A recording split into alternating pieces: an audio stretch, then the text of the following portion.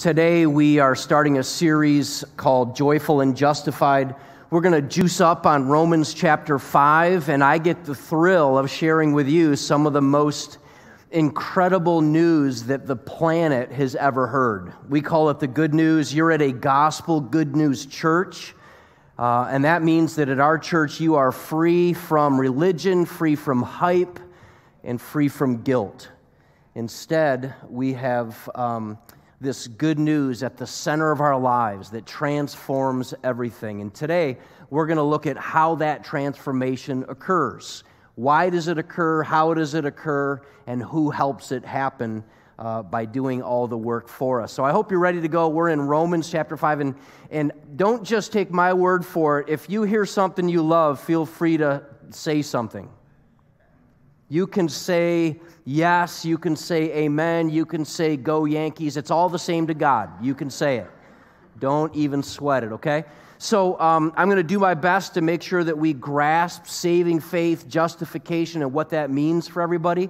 But it's done best by just walking through Romans chapter 5 together. And overall, we're going to see something super important. And the main idea of the series is this, that justification... Well, we're going to look at that word justification. Don't sweat it if you're not quite sure what that means yet. Justification by God makes a difference. We use the word in our church family, transformation. It transforms all of life, our heart, our home, and our neighborhoods. But there's transformation that comes from justification, but not only where we are heading in the future, but also now how we act and how we feel in the moment and in the present. Anybody else could use a little change of how we feel in the moment? In the present, and also that same change happens relative to how we feel and how we act, not just in our present when things are going good, but also during bad times. Things aren't going that great. Circumstances are not working in our favor. So I want you to think, if you would, with me, think of some of the things that bring you peace. Some of the things that bring you peace. And I know for me, when I think about that, something very specific turns up, and I kind of have a mental picture of my mind when I'm most at peace. And there's probably a lot of other pictures I could show you, but one that really stood out in my memory is this picture right here. When I am sitting at a campfire, maybe even pondside, lakeside. I know some of you do oceanside vacations. We do pondside vacations. I'm not saying I'm better than you or more humble than you. I'm just observing. So, sitting at a campfire, it's crackling.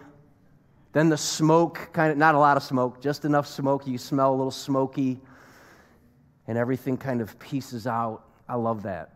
I love that. Maybe you've got a mental picture in your own mind of what peace is, and it's not pondside, it's oceanside or whatever. But most of us have a hard time grabbing peace because of how fast-paced our lives are, how fast-paced our world is. Most of us are kind of grabbing bits and pieces of peace on the run, just trying to snag a few minutes. Just trying to, if you have small infant kids in your home, you're like, I have no idea what peace is. So I don't even remember what it was like. It never happens. I don't even try anymore. Others probably just grab 5 minutes of peace just before the children tornado in from elementary school. Some people are grabbing their peace that last half hour of work when all the phones are off, everybody goes home, and you could go home too, but you stay at work because everyone's gone, and that's the only second of peace. Maybe you get into work early to grab your little bit of peace and quiet for yourself. Some people grab it when they're at vacation, and it's just one quiet moment, beachside when the sun is rising, and they just snag it. That's their maybe one time per year they get their little peace and quiet with themselves.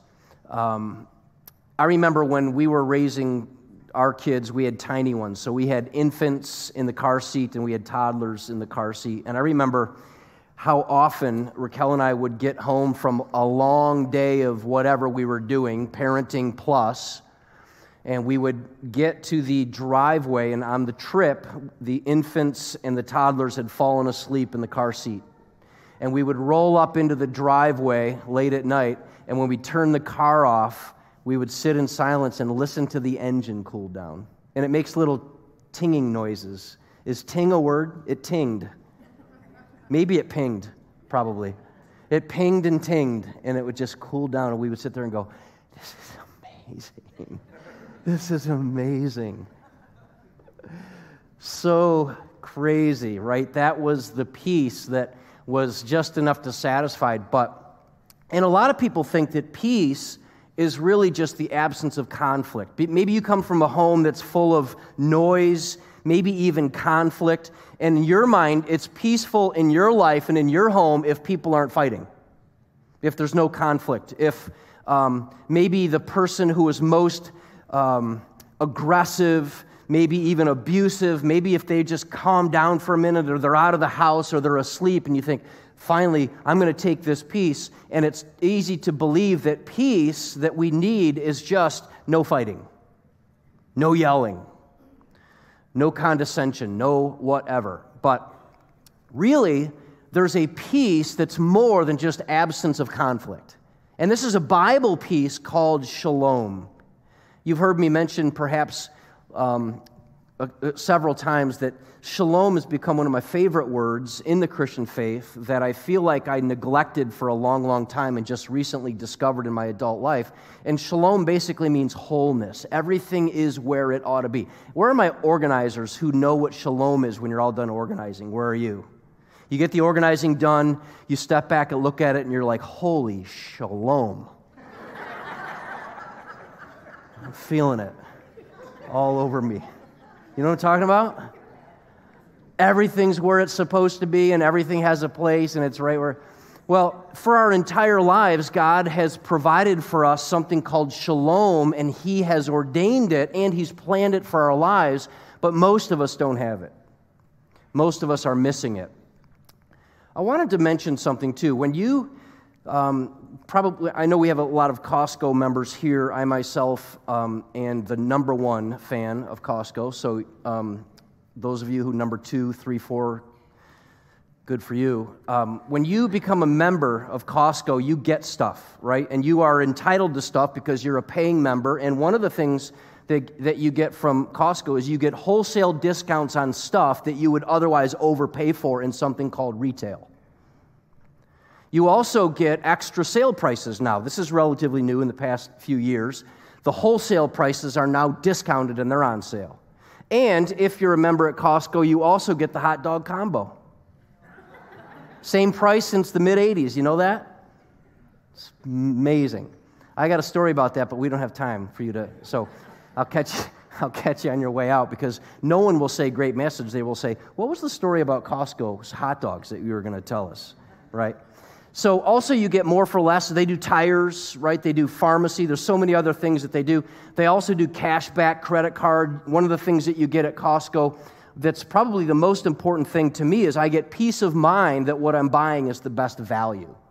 I don't have to race around and run around wondering is there some place I could get this for a better value? So follow along with me here. If that's what I get at Costco, what do I get when I become a member, when I join God's family? What are the benefits that I get as a part of God's family? Now, there are limitless benefits. I could go on and on about how the Bible describes them all, but relative to Romans chapter 5, one of the benefits that we get as a member of God's family, this is so important for us to grasp, we're going to get it in the book of Romans, and Paul's going to unpack it for us.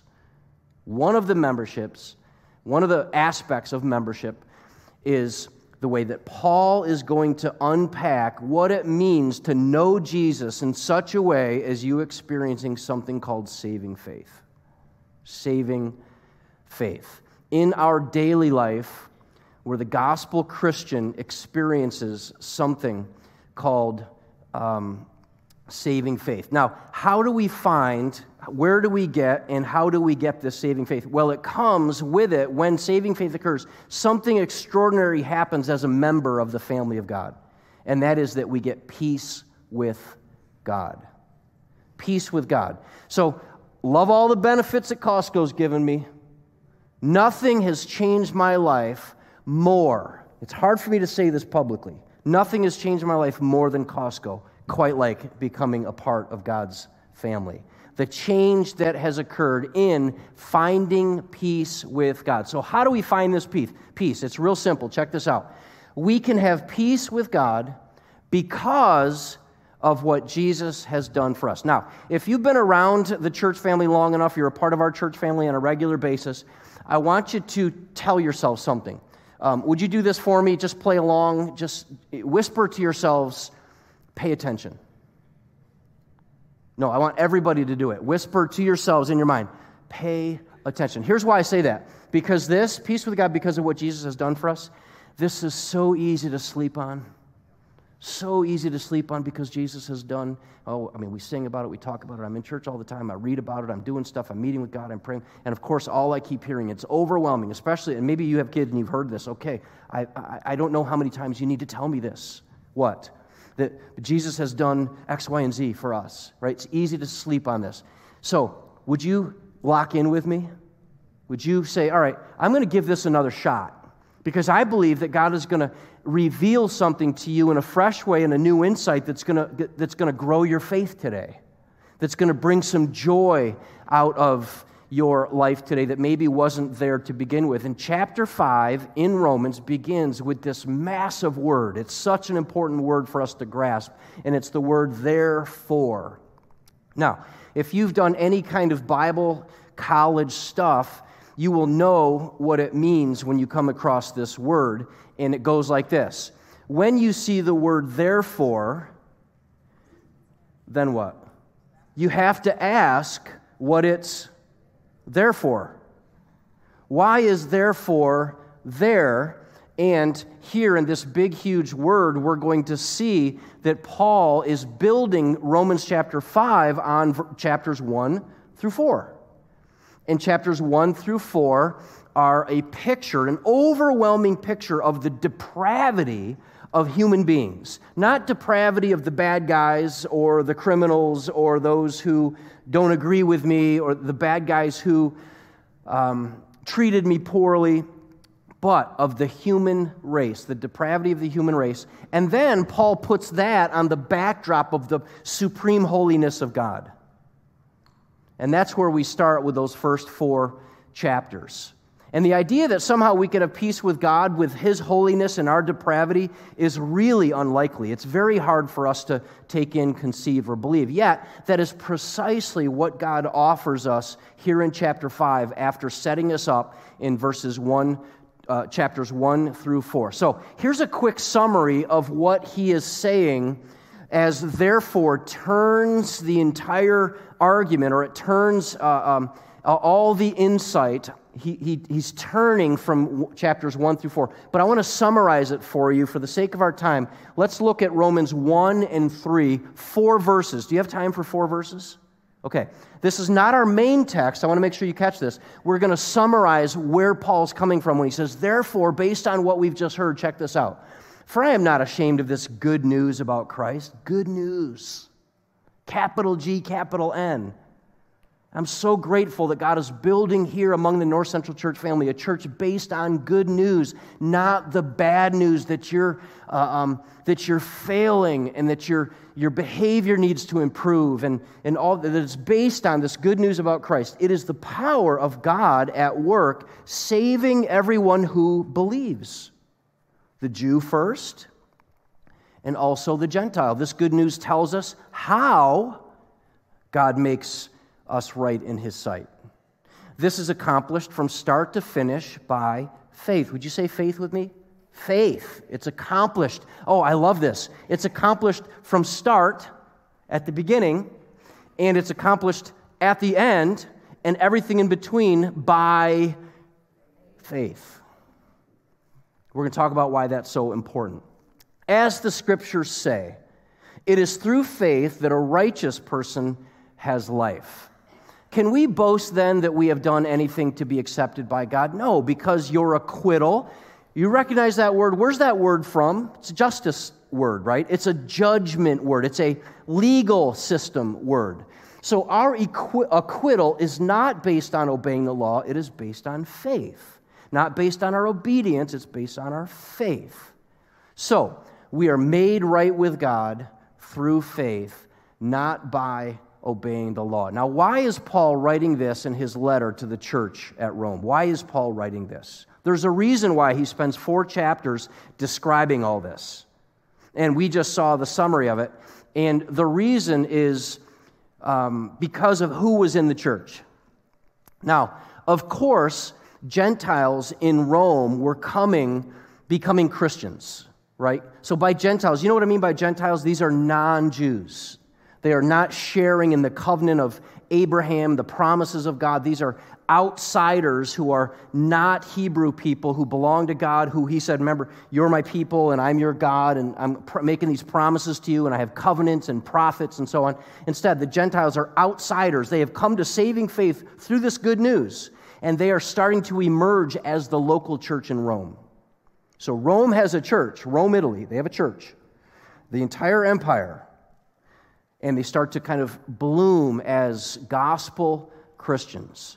And there's a Roman historian, and the Roman historian, his name is Suetonius. Suetonius tells a story about the emperor, and he says that the emperor, whose name is Claudius, expelled the Jews from Rome in AD 49. This is fascinating. So the empire expels the Jews out of Rome, and this church that's oh, by the way, you know why he expelled them? There was this strife over this, and this is what Claudius said. I'm sick of the strife over Christus. And the historian says he probably didn't mean Christus. He got the name wrong. Who does he mean? Christus. He is sick of the strife over Christ. And the historian says, so Claudius expels all of the Hebrews to bring peace in Rome. And so eventually what happened is the Jewish Christians started to come back to the church. And you can imagine that the church had emerged over the years without any Jews. And then the Jews come back to Rome and they're like, what's going on? Nobody's following the law. Where are the rule keepers? These people can't call themselves Christians. They don't even know God like we know God. Who do they think they are? And all of a sudden, Paul says, oh my goodness, I gotta write this letter and fix all this chaos. And so Paul writes a letter to the church at Rome and he says, I have something incredible to tell you. The good news of the gospel that I'm not ashamed of has come to us through Christ, and it's going to bring peace and unity and transformation for all of you, not just for Jews and not just for Gentiles, for everybody. And in Ephesians, he writes it this way: you're going to become one new family, one new humankind that you're going to become. And by the way, the expulsion of the Jews from Rome is confirmed, and you can see it in Acts chapter 18, verse 2. So over the years, this church is developing. The Jews come, and now the Jews and Gentiles are in conflict. We have the rule-following Jews who are mad because the Gentiles aren't following the rules, and you have Gentiles who are mad at the Jews who start telling them now they've got to do stuff like observe laws and rules and the Old Testament Leviticus laws, that they have to circumcise their children and they have to follow and submit to these food laws. And the new Gentile Christians who lived free of these restrictions were like, we ain't doing that. We're not going back to that. That's not what we signed up for. What we signed up for is something completely different. So it seems now that this church was made up of mainly Gentiles, and as these Jewish Christians started to come back to the city, Paul said, I'm going to straighten this out. How does he straighten out? Read for yourself. Romans, the book of Romans. Unbelievable. Such a great book. Anybody over the course of their life, Romans has been or is your favorite book of the Bible? Anybody? I have been. I told you recently it's no longer my favorite book. You know, I feel like for so long, it's the same with apples. I really love those Empire apples, and then all of a sudden you're like, hello, Honeycrisp. Hello. You know what I'm talking about? And I was like, you're number 2 now. I have received Honeycrisp into my heart. I feel the same way about Romans. You know, I grow up on Romans. It nourishes me for so long, and then eventually you start to discover there's parts of Romans that come alive in Colossians and Galatians and so on. And so, anyway, so Paul writes this letter to the church at Rome. So this is what he's done. Therefore means all of that, okay? So then we continue on here in chapter 5, verse 1, and here's what he says. And he says, since we have been made right in God's sight by faith. This is so huge, so important, so vital for us. We have been made right in God's sight by faith. So, you've heard us mention this, myself, a handful of other people who speak to you on a regular basis from this platform as church leaders. We use this phrase, saving faith. And you know, some people say you should never say saving faith because people who don't have saving faith will feel bad. And I always think to myself, well, if it's a Bible word, I want to use the Bible word. I don't want to throw away the Bible word because someone feels bad about the Bible word, and then eventually you're like, I can't say any more Bible words because people feel bad about it. So I'd rather explain what saving faith means, and basically what Paul is writing here is that there is something called saving faith. Did you know that? Saving faith. To me, it's important that we stop here and discover, what does saving faith mean? Because it helps you say, do I have it? When did I have it? How did I have it? And so we use this phrase all the time. So, simple question for you. What is saving faith? Well, it's in contrast to this idea that faith comes by obedience, or that faith equals obedience. Instead, what this means is that faith equals trust in God's provision, in what He's provided. So it's it's not a faith in my obedience, it's a faith in what God has provided for us to save us. And in Romans 4:5, we see that saving faith consists of ending. You're going to stop one kind of trust, and you're going to start up a new kind of trust. Check this out. This is Romans 4:5. I hope you can keep up with these verses. They're all very similar. But people are counted as righteous, not because of their work. Huge. And if you come from a background where you were a work for your salvation kind of background, you may not even know it. But one of the signs is you felt guilty all the time. One of the signs is you're like, you know what, I'm exhausted. I can never do enough. I don't ever feel like I'm in right standing with God because I never feel like I'm behaving right. Right? So you may have come from a faith background at church. And by the way, nobody's like, you know what, we're going to be a church that makes everybody feel guilty because of their faith is based on their own effort. Let's do that. Wouldn't it be great? We'd have so many people. It's not how it works. But it's a lack of emphasis and a lack of understanding of what saving faith is. So it's not because of their work or their effort or their behavior or their performance or how faithful they are to God, but because of their faith in God who forgives sinners. So, as a saved person, you don't work to be saved. But this cannot mean that a saved person disregards God's boundaries and rules, regulations, and designs, right? It doesn't mean that. We're not throwing those away. It must therefore mean that the saved person no longer trusts in their own obedience. And if you trust in your own obedience, there's a word for that in the New Testament called Pharisee. A Pharisee trusts in their own obedience, their own righteousness, their own holiness, their own good standing with God based on their own well-doneness, right? So, you trust God who justifies the wicked, and this means that a Christian is one who trusts that God has a way, He's provided a way to save you apart from your own effort. And by the way, I'd like to say this, apart from your own failing effort, apart from your own inconsistent effort, unfaithfulness effort, right? That's how I would describe my effort. Just not enough. And sometimes I would call it effortless. It's less effort than anyone would expect. So, saving faith then is a trust transfer. I hope you grasp that today. I hope if you write stuff down, if you fill in blanks, if you write notes to yourself, I hope you grab this. Saving faith means that you've transferred your trust out of and off of your own effort, work, behavior, and holiness, and you have transferred it to the holiness, effort, behavior, and work of Jesus. See what I mean? It's a transfer, removing one's hope and trust from other things, functional saviors, idols, myself, my righteousness, and instead, I place them in Jesus, His work, as my Savior. So, verse 5 ends here by saying that if we stop trusting in ourselves as justifiers, we start trusting God as our justifier. He justifies us before Him. So can we stop? Do you remember Ronco? Anybody remember? Are you old enough to remember? Well, let me ask you this. Who is 50 and over and you remember Ronco? You remember Ronco, the infomercials? Who is under 50 and remembers Ronco? You watch TV Land, TV Land, TV Land. You're not under 50? Anyways, I'm just kidding. Do you remember this? You just said it and forget it. You remember that? That's why, you don't remember that? That's why Ronco sold so many things, trinkets, because of the phrase that we're still saying now in 2022 from the platform, while I'm supposed to be preaching, I'm saying set it and forget it.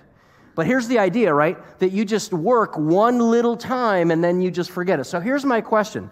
If this is all true, do Christians with saving faith stop working? Do we just set it and forget it? We're like, hey, God saved us. I transferred my trust out of my work into God's trust, and now I am happy to tell you, Pastor Dan tells me every Sunday, I am free. I am free from religion, hype, and guilt. No more. I am doing my own. Of course not. It's not what it means. It doesn't mean that at all. In fact, Tim Keller puts it this way. A Christian is one who stops working to be saved, but not one who stops working. So we're not working to be saved. This is so good. We're working from our salvation. Now it's a new holiness that comes out of our joy and our gratitude, not a holiness that's full of fear and hoping that the scales balance and that our work is going to count enough against our rap sheet, right? So we can stop working to be saved because of something called justification. Justification. Here's another word I hope you grasp. This is such a thrill to tell you about justification. If you know about it, I'm equally as thrilled to remind you about it.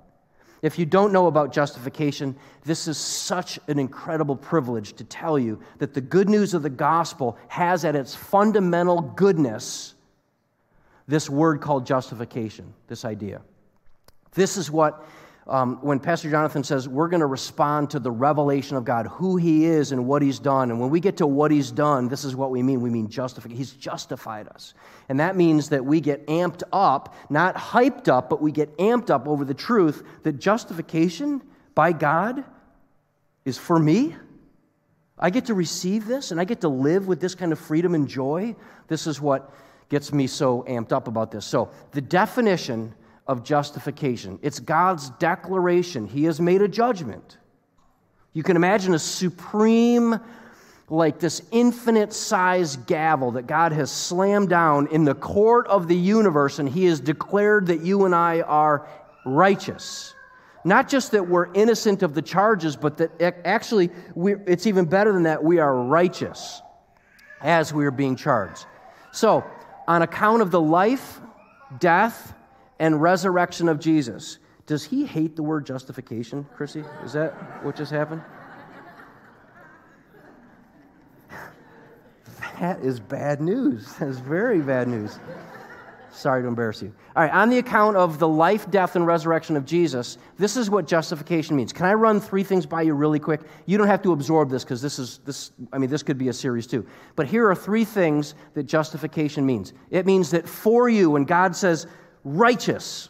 I've looked and I've decided in this supreme court that the charges against you by the enemy of being rebellious and self-righteous and whatever, I declare you righteous. Here's what it means. It means three things. The demands of the law of God are met somehow.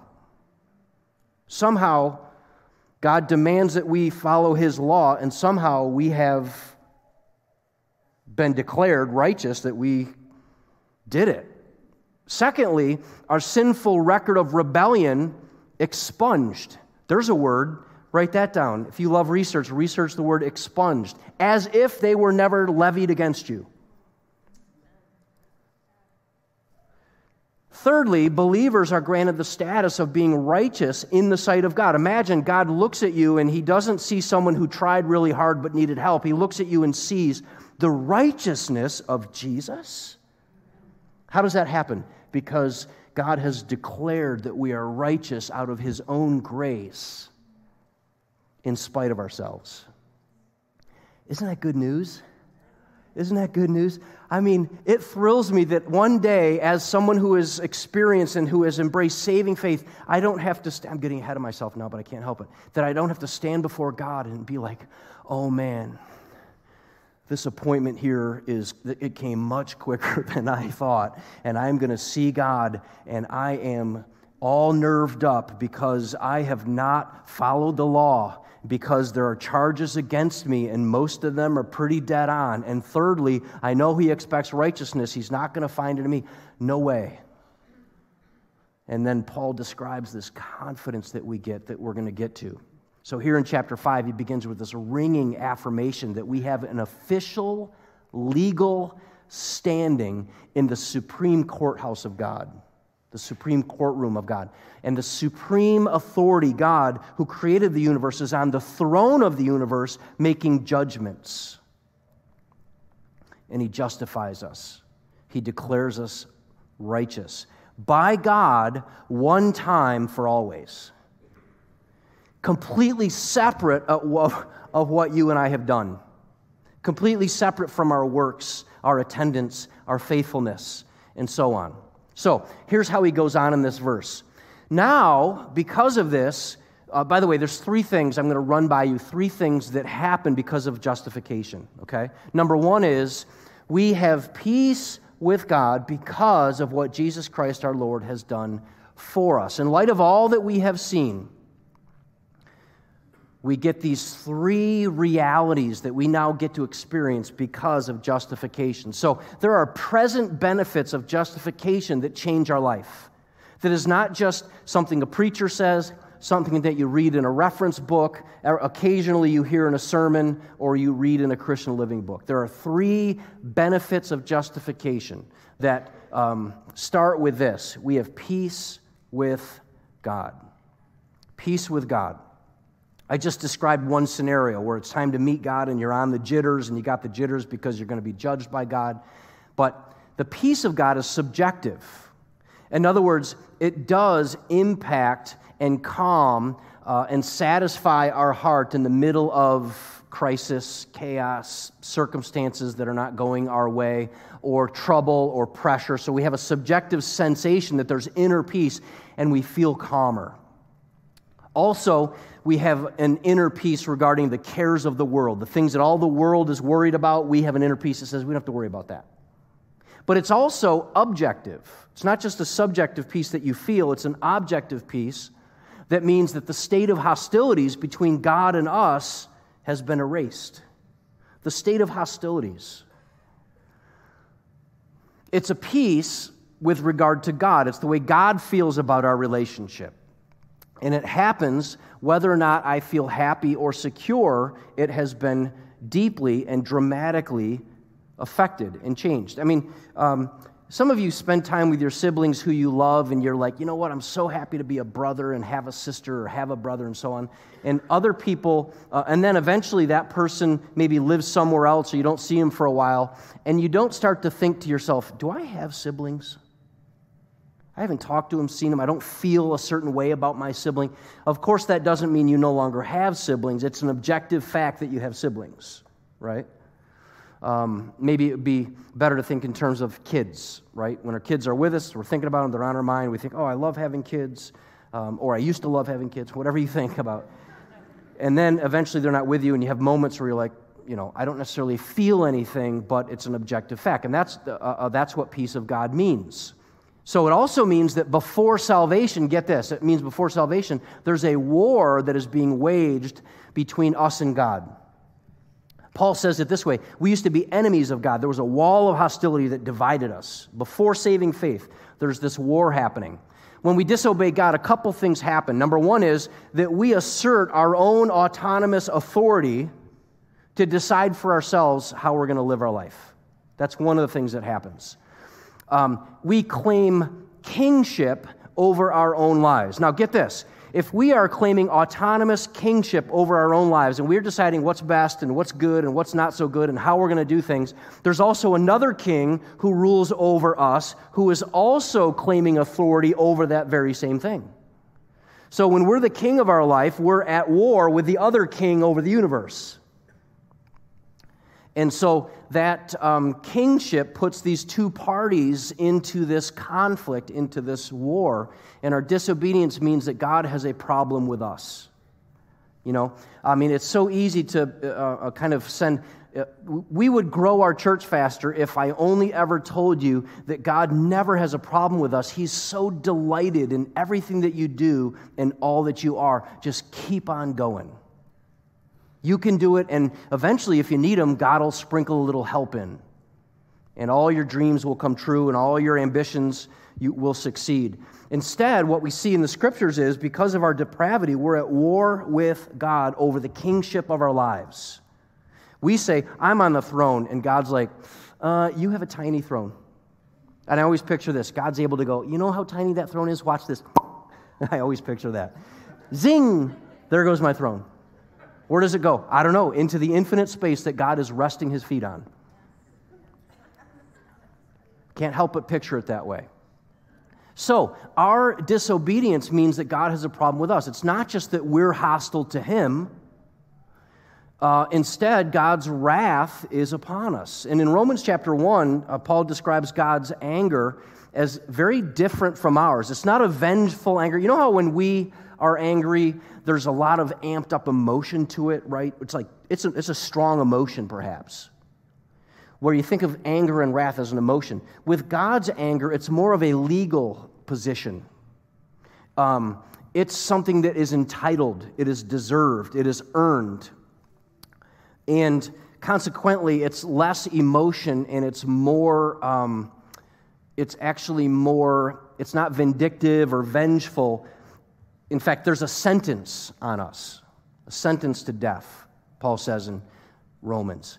And it cannot be discarded, and we can't just wish it away. We can't just cross our fingers and think, you know what, I'm just going to have good vibes and good wishes for everybody, and I'm going to tell God, hey, we're at peace, right? No, we don't determine the battle. We don't determine whether or not we're at peace with God. He determines it. So I hope you see that that's why we need peace with God.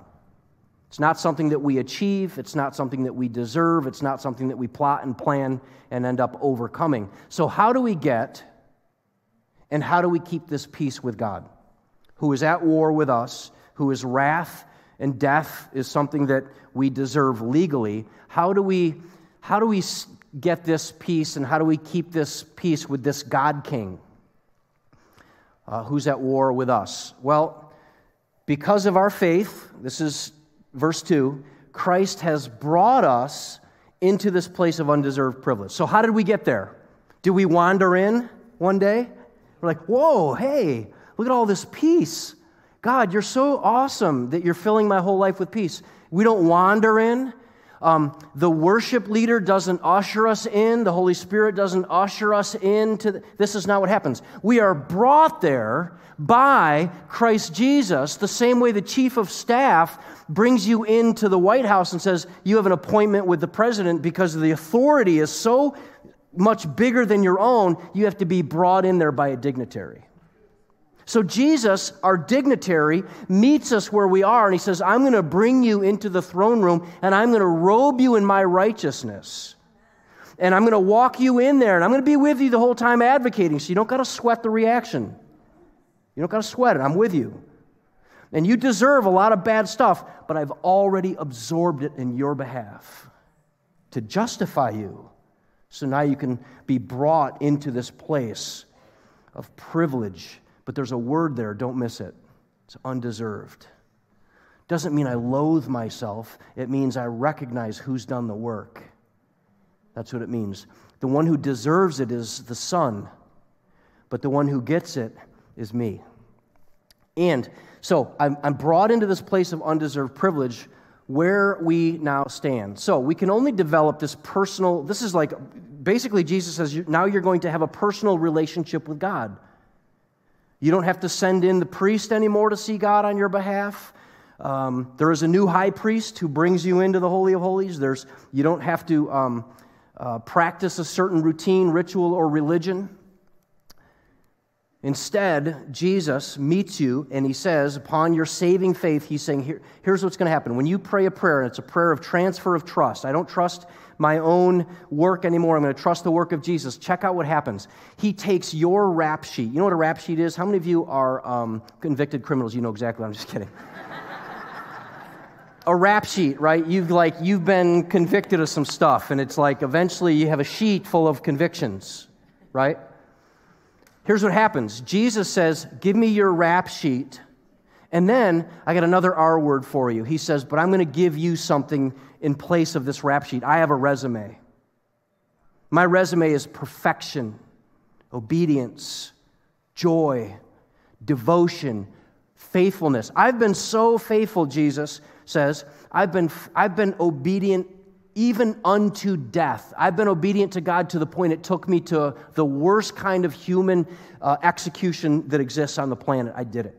That's on my resume. I'm going to give that to you. And you're like, so I hold on to this? You hold on to that. I'm going to hold on to your rap sheet. Come on, let's go see the King, the God King of the universe. And then, by God's grace, we don't get a quick little visit, and then he signs our hat, and then we say, thank you. And by the way, I always wear this t-shirt that says, no God, no peace, no God, no peace. I always wear this. I just want you to know, there's none of that.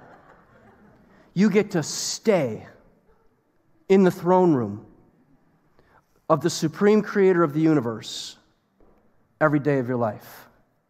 You are with God, who sent Jesus to be with us. And then through saving faith, we are in his throne room and have a friendship with God that is allowed because of justification.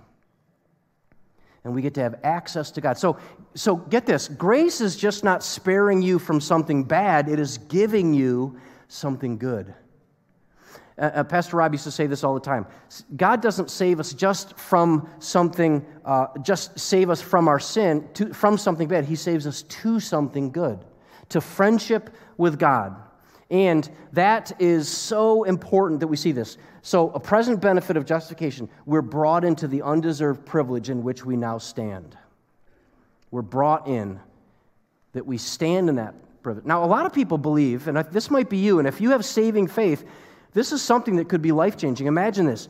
You have to tell yourself, boy, that was so bold. One of the things you can do is preach to yourself. Anybody ever get stuck listening to themselves instead of talking to themselves? And you have to I need to stop listening to myself and start talking to myself. That's so helpful, especially if you know the gospel. And you tell yourself stuff like this. God is not going to punish you. You are not being punished because your life isn't working out the way that you had hoped. Bad circumstances do not mean you're in the doghouse with God. Because of justification, God is not punishing you, God is privileging you. You have an undeserved privilege that he gives us that we stand with, which gives us access to God to develop a personal relationship with God in the throne room of God where we stand and remain. Of course, for those of you who are literal, I mean that figuratively, right? You are figuratively able to approach God. We're always with him in his heavenly throne room. So, we don't just get freedom from hostility, but we also get the presence of friendship. Is that good news? I mean, that's such good news to me. Such good news. So, last part. And we confidently and joyfully look forward to sharing God's glory. So we get a new future. We get confidence and joy over our future. Now, how many of you tend to be a little bit nerved up about the uncertainties of your future? Would you raise your hand? How many people look in your future and when it's uncertain, you get nerved up? Doesn't matter what it is, right? You're like, well, I hope the 2% milk is still there for my cereal.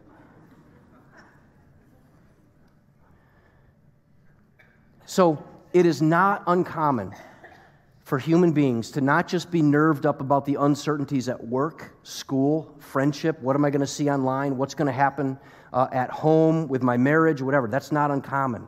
But imagine this, because of God's justifying grace, we don't have to be nerved up about what's going to happen to us when we finally meet up with God at the end. Instead, we can have confidence. This is not, by the way, this confidence is not just hopeful wishing. Right? It's not like, fingers crossed, I'm wishing for the best. And if you ask me, I would say, well, I'm really hopeful. Confidence means an assurance. I believe something that I'm sure is going to happen. Right? I have confidence that when I leave this space, I'm going to walk out and I'm going to see my car sitting there because there's a level of confidence through the faithfulness or the repeated pattern. And that's what this means.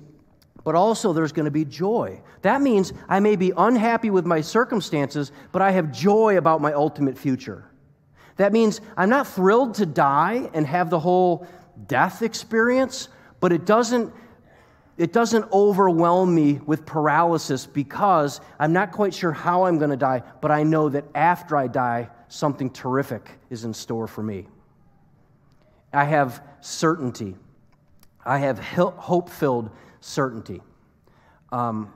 And by itself, heaven can be kind of an abstract, but imagine that if you have access to God and you are meeting with Him and He is kind of satisfying your desires, you're starting to sense God's presence and the way that He has replaced your rap sheet with Jesus' resume. Eventually you can start to taste and see that the Lord is good, and this kind of joy says, I've been with God, I've started to taste and see that He is good, so now I'm anticipating an eternity of the same thing. That's where this joy and hope comes from. And this confidence comes, this hope of glory that I'm going to be with Jesus. So, Paul here has been cutting away any of the ideas that we humans are able to work our way into right standing with God. And this is something that makes non-religious people, when they read it, it could mean that it makes you uncomfortable. If you're non-religious, you could be uncomfortable because you're like, well, then what am I trying to be a good person for? Am I just wasting my life? Am I wasting my time? Am I wasting my effort trying to be a decent person if God doesn't care whether I'm good or not so good, if somehow He's not measuring that? It also, when a professing Christian reads this, it also could be alarming for the person who is constantly comparing their own moral behavior to other not-so-great Christians or to non-believers. And we realize none of that matters to God in the scheme of things. And Paul has proved that justification by faith was, it continues to be, and will always be the righteousness that is credited to those with saving faith. So that means that you and I don't have the grounds that we would need to do any boasting, right? And probably most of us aren't really quick to boast. But what I mean by that is a confidence in our own righteousness. No boasting. And a symptom of that is that I compare myself to other people and I condemn other people for their lack of righteousness as if my righteousness is better than theirs. So that's a symptom of boasting. I boast in the way that I feel about other people, or I feel about those people who call themselves Christian. That's my big one. Someone who calls themselves a Christian. It came out maybe it was last Sunday. Other Christian leaders who say they're one thing and then they act that way, and you're like, you know what? Your righteousness is lame. Mine's way better than yours. Right? Boasting in my own righteousness. Also, it means no self-loathing. I don't just have to abandon boasting, but I also don't have the grounds that are there for me to loathe myself. And the reason is, which basically means guilt over our unrighteousness. And the symptom of that is condemning myself for my own unrighteousness, constantly thinking about how I'm failing and I'm so full of flaws and faults that God can't possibly accept me. And of course, we're reminded that He accepts you, but it isn't based on anything that you've done. It's based on what Jesus has done. And the righteousness of Jesus is credited and received. And knowing this leads us to give glory to God. Knowing this leads us to be gracious to other people. And it leads us to have a hopeful humility about ourselves. Hopeful humility about ourselves. We celebrate this justification the first Sunday of every month. You've got some communion elements at the seats that are nearby. So if you are here today and you have saving faith, I want you to grab those elements. You can very carefully take that top film off. And we're going to spend some time together remembering exactly how Jesus took our place by absorbing our death and by living the life that we were supposed to live. And Then, I want you to start thinking about this. Then, after we receive communion, we're going to sing and celebrate this unbelievably good news. And then I want to invite you to think about, is there a way? How can we pray with you? You might not be familiar with this, but on a regular basis, on a monthly basis, our church family has some people that are willing to pray with you. They come up to the front, and a little bit later, I'm going to invite you out of your seat, and you're going to have the opportunity to let somebody take their little faith and put it together with your little faith, and when you put it together, you're just saying, God, we're desperate for you to intervene here. Whether you need a relationship healing or you need a physical healing or you need maybe emotional, mental healing, you need some kind of healing, we trust that God is at work bringing healing, not just to our bodies, minds, spirits, souls, relationships, but also healing to our heart. Newness. If you have saving faith, we invite you to join us today in observing communion. If you don't, we want you to hold off, and this is why. Not because you're not a part or because we're up here and you're not up here. Rather, because when you receive communion, we want you to have the full joy of what it means. The full joy of what it means to have been justified by faith. Sound good? Sounds good.